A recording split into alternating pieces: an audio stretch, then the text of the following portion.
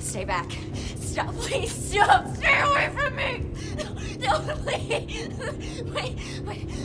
No, please, stop. No. Stop it.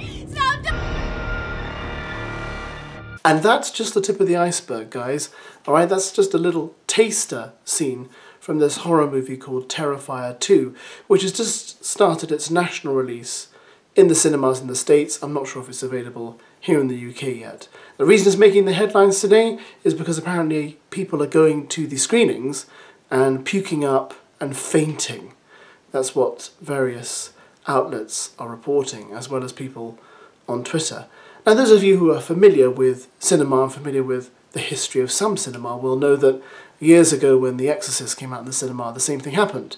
In fact, here in England, members of the St. John's Ambulance would attend some screenings because people would faint and get very ill while they were watching The Exorcist. And this does make The Exorcist look fairly tame, I mean,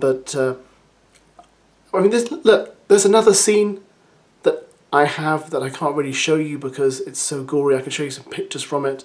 They'll come up on your screen now, where the clown killer, who I believe is called Art, is basically just chopping up a woman, and there's blood everywhere and it's horrible to watch. As you probably guessed by my tone, I'm not a massive horror movie fan.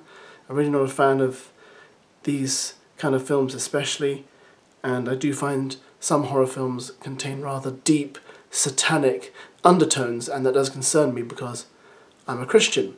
I think what I find really weird about this is, firstly, I don't understand why people would want to go and see a film that's so violent and so gory for pleasure. I've never understood that.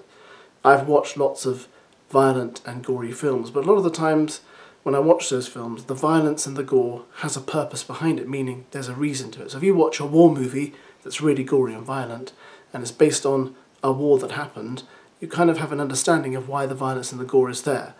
But when it's completely fictional and it's intensely gory and violent, not like, you know, Dirty Harry movies are violent, but like this, where it's really, really violent, you kind of think, I wonder why it's so violent. Even people who are hardened horror movie fans are saying, yeah, this was kind of like torture porn. My second concern about a lot of these horror films, and this is a trope throughout most of the horror films I've watched, and I haven't watched many, right, I've got to be honest with you, but in most of the horror films I've seen, there's always this trope of young women being pursued and violently assaulted, and sometimes assaulted sexually before they're brutally murdered. And I think I just don't get it. It's throughout so many horror films. I just don't understand this. Because we've come all this way in terms of how society views women, and yet horror seems to be that genre where it's okay for women to be terrorised like this, and we sit there and go, oh, that's entertainment.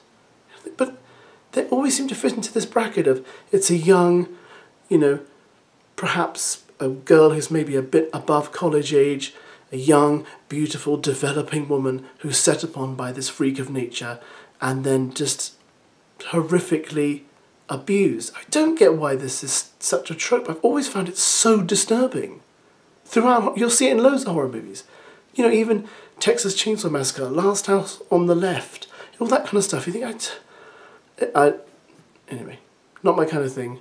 Always found it very concerning. But there we are. That's just my opinion. No doubt people have lots of nasty things to say about that opinion. My advice is, don't watch this movie. I wouldn't recommend you watch this movie. Enjoy your peaceful sleep with a calm and less fearful mind by avoiding it.